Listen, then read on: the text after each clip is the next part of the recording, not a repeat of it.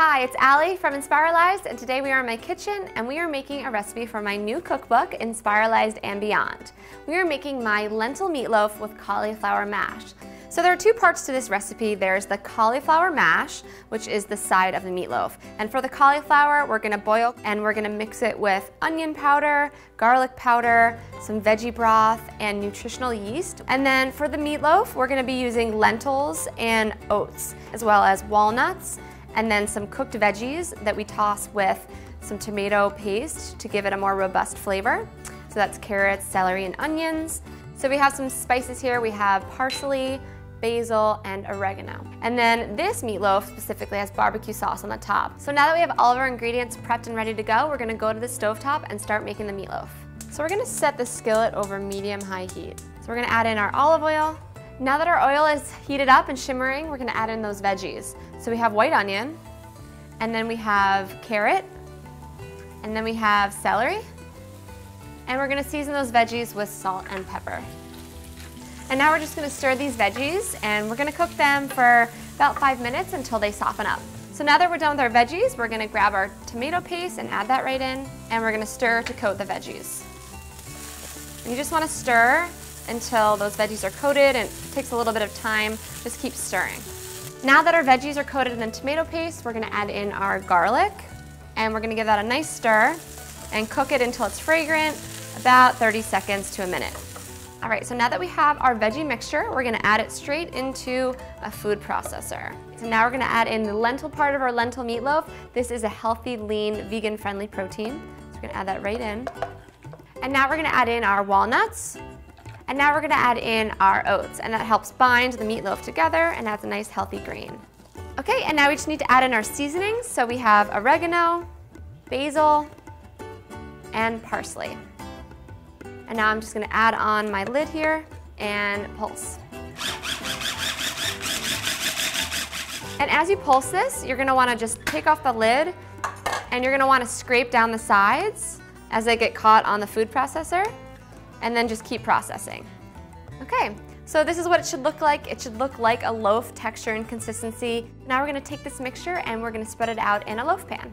All right, so we're ready to assemble the meatloaf and pop it in the oven. So I have my standard size loaf pan right here, and what I'm gonna do is I'm just gonna take 2 strips of parchment paper and add this into the pan. You wanna just bend them over the sides.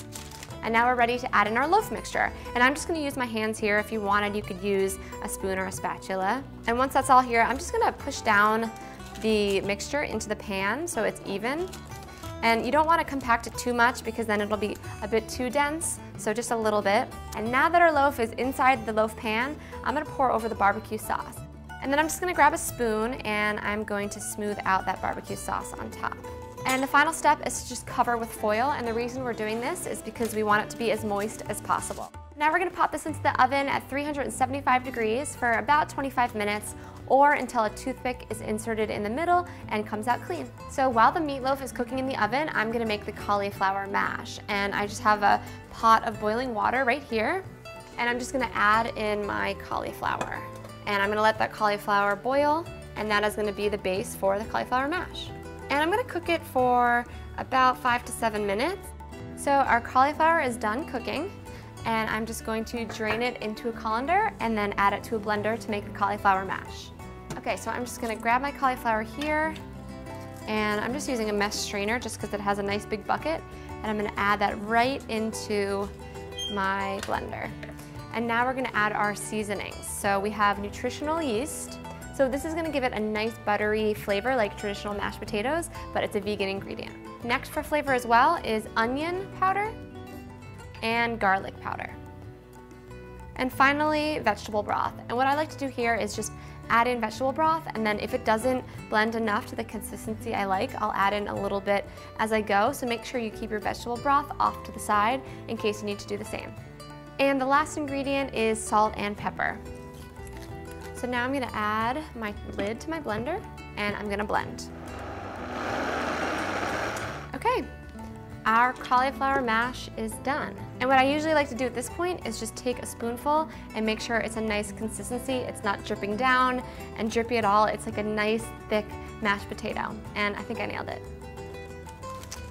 Okay, I think our meatloaf is done. So we're just gonna uncover it and take a look. It smells delicious. It smells like a meatloaf, but of course, it's a lentil meatloaf. So I'm gonna cut a slice. And depending on how you cut this meatloaf, it could make up to 8 servings. So I'm gonna lift this up, and I'm just gonna add it here to my plate, and I'm gonna cut a few slices. So now I have 3 loaf slices, and we can repeat that with the rest of the meatloaf. And then I'm going to take the cauliflower mash that we made before, and I'm just gonna serve it alongside. It's nice and moist because we covered it with the foil and it cooked perfectly. And for this recipe, you can check out my new cookbook, Inspiralized and Beyond, or for more veggie-centric, creative, healthy ways to eat, check out Inspiralized.com.